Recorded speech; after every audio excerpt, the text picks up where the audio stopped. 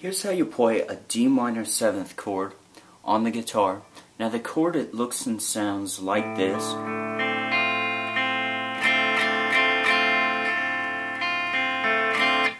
And what we're going to do to play it, we're going to take our first finger and we're going to bar it across the first and second string on the first fret. And then our second finger is going to go on the third string, second fret.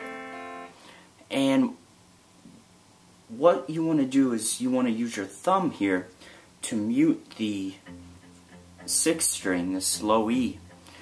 And with this chord, we're going to play the 1st, 2nd, 3rd, 4th, and 5th strings. Now the 4th and 5th strings remain open for this chord. This is your D minor 7th chord. Now it looks and sounds